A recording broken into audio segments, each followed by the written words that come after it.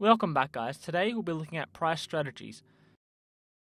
Price strategies just refer to any strategy that influences the amount of money a business charges for the purchase of its products. So, some general strategies include cost-based pricing, which considers the total cost to the business of manufacturing or providing a good or service to the consumer and then adds an additional amount.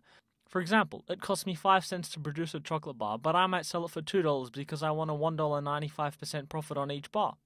Secondly, competition-based pricing involves looking at the price set by a competitor, then setting a price below it.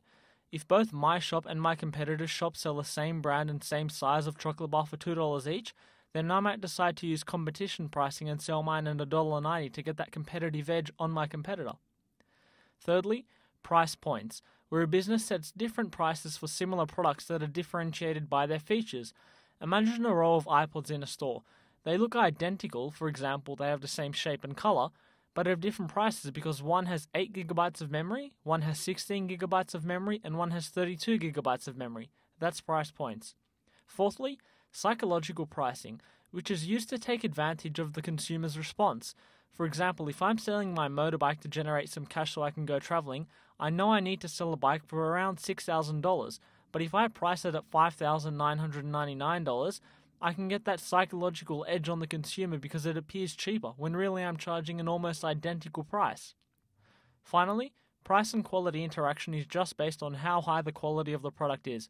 As a rule of thumb, the higher the quality of the products, the higher the price.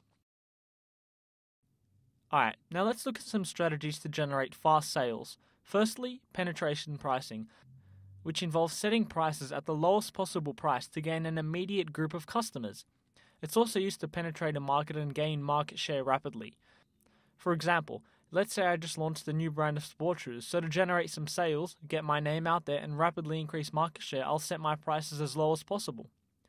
Secondly, loss leader, which involves setting a price that generates minimal profit or even a loss to encourage consumers to purchase goods from the business. Businesses will generally only stock a few items at this price to entice consumers into a store.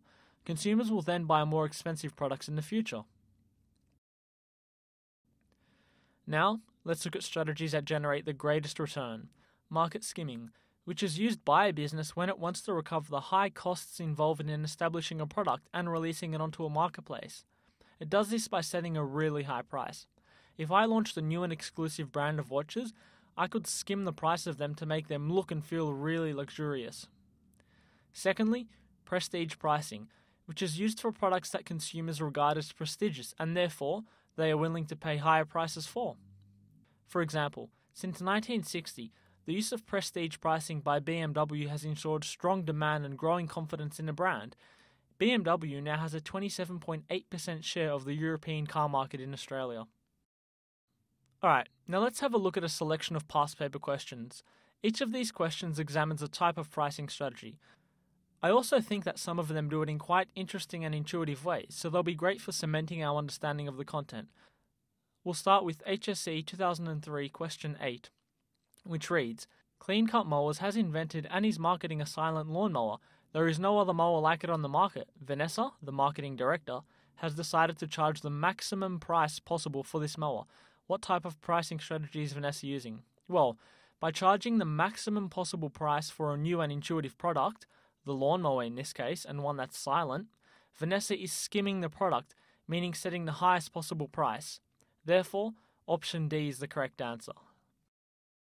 Let's move on to HSC 2008 question 10. There's quite a lot of content to take in here, so let's break it down. The question reads, the marketing manager of product A wishes to move the product from its current position at A to A1. Which of the following strategies could the business use to achieve the repositioning to A1? The diagram given to us has personalized service and non-personalized service on one side, and perceived low quality and perceived high quality on the other side. So it's a scale of 0 to 10 pretty much on each. So the quality and the service. By moving the product from A to A1, personalized service or non-personalized service is not increasing or decreasing at all, so we can rule those two out. That might sound a little confusing, but when moving from A to A1, the arrow is horizontal, meaning it only affects the scale for perceived low quality or perceived high quality. If the arrow was moving vertically up or vertically down, then it would influence personalized or non-personalized service, but in this case, it's not. Therefore, if the marketing manager just wants to have their product perceived as high quality, then the only way to do this is to jack the price up. Option C, penetrating pricing, and Option D, loss leader, are all about reducing price, so that just leaves us with Option A and B.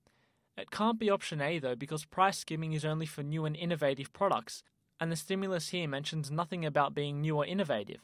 Therefore, the answer is B, increasing price. I actually think this is one of the best multiple choice questions I've seen asked in a business exam, so I'm glad we went through it. Great work, guys. In our next video, we'll be going through promotion strategies. Until then, do what I always say and rinse and repeat the material, and ask your teachers or friends if there's anything you're unsure about, or drop a comment in the section below.